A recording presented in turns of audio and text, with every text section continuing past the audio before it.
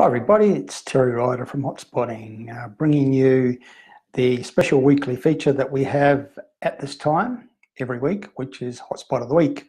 And this week I want to focus on one of the all too often overlooked regional cities in Australia. I think as investors and in all sorts of other ways, we tend to overlook regional Australia for its importance to the economy, for its lifestyle, and for its potential for good real estate markets. Tonight's location is quite a substantial city. It's growing, has a diverse economy, has lots of affordable real estate, has good links to its capital city, and is currently attracting a lot of attention from investors from that capital city. And its real estate prices are growing, including some suburbs which have increased their median house prices by more than 20% in the last 12 months. Now, where am I talking about? I'm talking about Ballarat in Victoria. It's one of the locations that features currently in our National Top 10 Best Buys report for all of the previously mentioned reasons and a whole lot of others. Ballarat, as I said, one of those really good, solid regional cities that we tend to overlook, and places like Ballarat should not be overlooked. It's a great city. It's got a wonderful historical fabric. It's a growing city. It's got a strong and diverse economy. It's creating jobs. It's got a good lifestyle. It's within commuting distance of Melbourne. It's well linked to Melbourne through good rail links and good rail links. The $5 billion regional rail link, which was completed a couple of years ago, has improved that, and more has been spent on those rail links to improve them further. And it just offers a lot, particularly compared to its capital city, because affordability is a big issue and rental yields are another issue. In Ballarat, there are suburbs with median house prices in the 200,000s, although suburbs in the 300,000s are more common. But compared to pretty much anywhere in Melbourne, that's very affordable. You have the ability to get rental yields between 5 and 5.5% if you look around, and there's been some pretty good price growth. What's happening is that both home buyers and investors out of Melbourne are increasingly looking at places like Ballarat.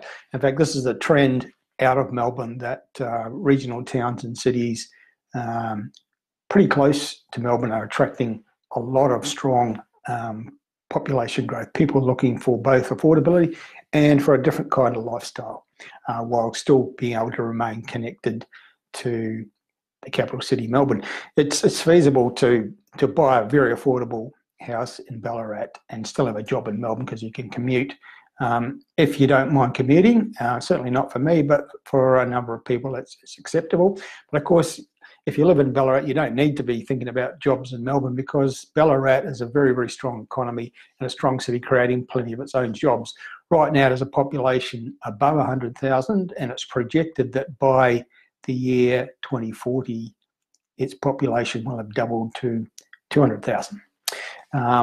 We always look for diverse economies when we're looking at good places to buy investment property, particularly in regional areas, and Ballarat certainly has that. I mean, it's got a kind of a mining history, but that's going way back. These days, its economic drivers include manufacturing, tourism, agriculture.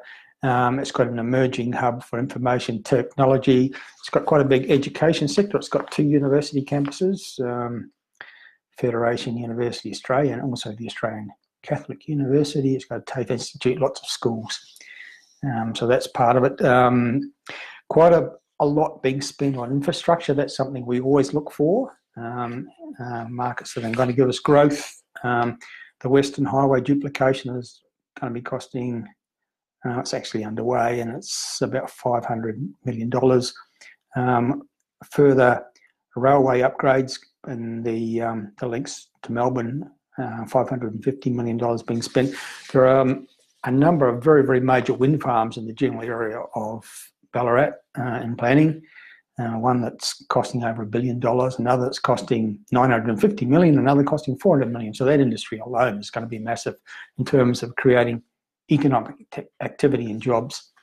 in and around Ballarat. Then there's a whole raft of small to medium-sized projects that are, some of which are commercial, some of which are retail, some of them are industrial, some of them are small infrastructure projects, education projects, sport and recreation projects. There are some major housing estates happening, master plan communities.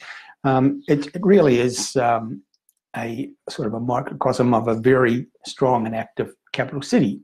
It just happens to be a regional centre with a population of about 100,000 and lots of affordable real estate and lots of interest by both home buyers and investors, particularly people coming out of Melbourne who are kind of priced out of that market or looking for a different lifestyle. So it's the sort of place that I think that investors increasingly should be focusing on. I think, we're coming into a phase where we're going to be seeing actually more price growth happening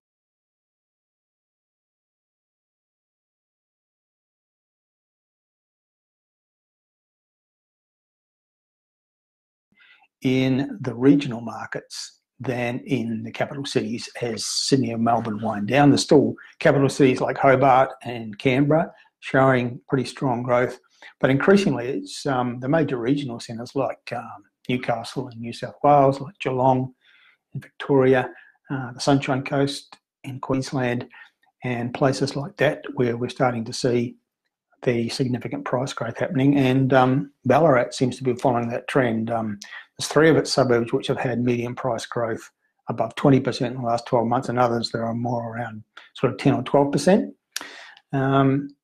Long-term growth rates are pretty solid in many of those suburbs, and the rental yields much, much better than you get in Melbourne and the other capital cities. So all in all, it's a pretty good package, really worth considering.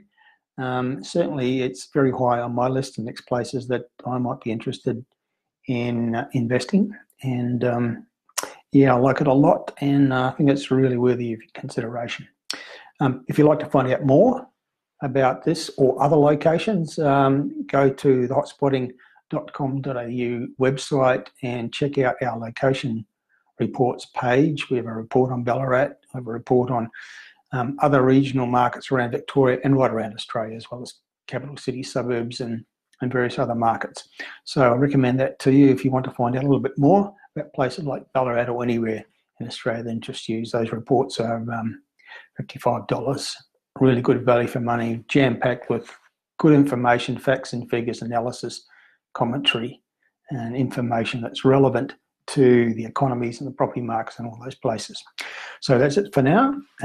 Terry Ryder from Hotspotting signing off. I will talk to you again soon.